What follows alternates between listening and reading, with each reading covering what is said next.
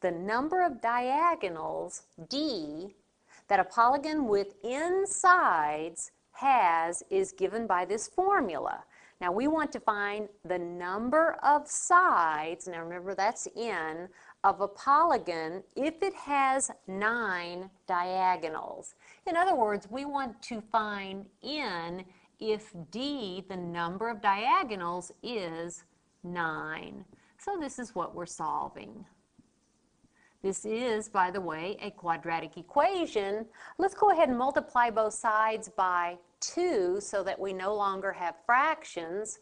The left side by 2 and the right side by 2.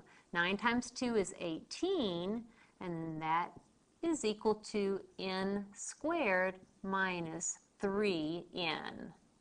Then let's go ahead and place this in standard form.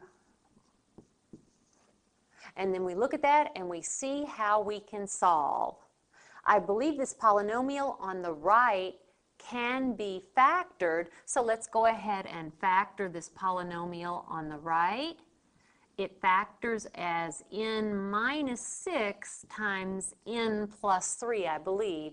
That's n squared. 3n minus 6n is negative 3n, and then last times last. That's right. Once we factor, remember we set each factor equal to 0. So we'll have that n is 6 or n is negative 3. Now don't forget what n stands for. N stands for the number of sides of this polygon or of a polygon. So we can't let n be negative 3. The number of sides can't be negative 3. So the number of sides of a polygon with 9 diagonals is 6.